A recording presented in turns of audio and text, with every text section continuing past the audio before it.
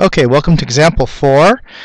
This is an example of a fish being weighed in an elevator. And you can see there's a string here attached to the scale, and then the fish hanging below it, and the scale is reading the apparent weight of the fish. So really the question is asking for what is the tension, which is the apparent weight of the fish. And in the first example, part A, we have a fish that is accelerating upwards in an elevator, and part B is an example of the fish being decelerated downwards. So the fish over here is actually, they draw a little free body diagram, pick the body, and fortunately drawn for you here is the forces. So the upward force, I'm just going to relabel that as Ft, and then there's a downward force, which is the force of gravity. Now you may notice that the tension force is a little larger than the weight, and the reason for that is because it's being accelerated upwards. So our free body diagram is drawn, and we now have an accelerating problem. This is a Newton's second law problem.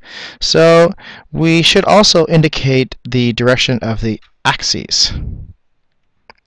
So on the side, I'm just going to label a little axis up here and just write y with an upward direction. So that basically means the tension is going to be positive and the weight is going to be downwards, which is negative.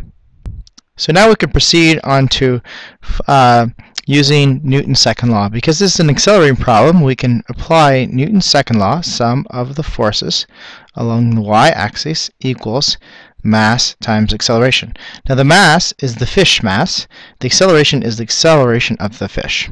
And sum of F means add all the forces along the y-axis. So in this particular case, we see that the tension is upwards, positive, plus the weight, which is downwards, and I'm putting in negative because that's going downwards.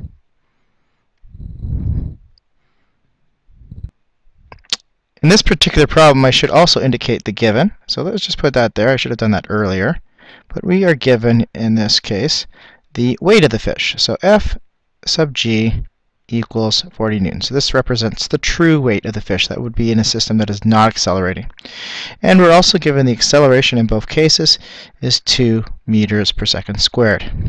So before we could proceed on to this part where we have to solve for the tension here, we're going to need to figure out what the mass is eventually, because we know the acceleration, we know Fg, we need to find that mass. So hopefully you'll remember on the side here that you can calculate the mass of the fish if you assume that the weight is equal to m times g. So the weight is 40 newtons, and the mass times 9.8 meters per second squared, and then we can solve for the mass. That will give us 4.08 kilograms. So now we're ready to basically substitute into our problem here, and we have Ft equals ma plus Fg. So Ft equals 4.08 kilograms times the acceleration of 2 meters per second squared plus the weight, which is 40 newtons. Okay, so that will give us, essentially, multiply that by 2, 4.08 times 2 plus 40.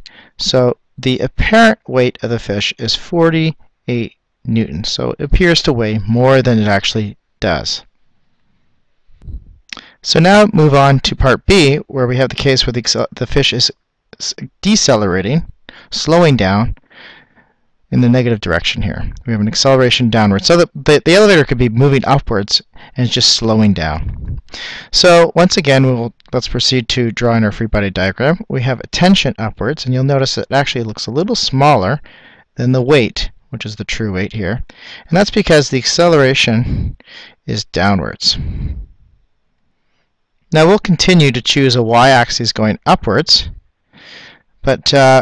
and we'll solve Newton's second law, and it'll be just a little bit different.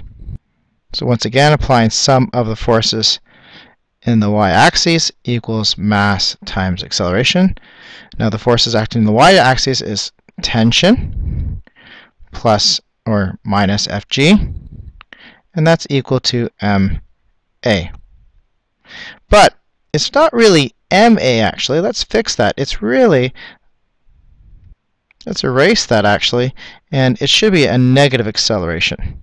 So I'm going to write that as m times negative a. Now I'm writing negative a because we see that the acceleration is downwards in the negative x-axis, so that means our net force is actually a negative net force going downwards. So our tension is equal to our weight minus ma. And you can see that's different from the previous case over here.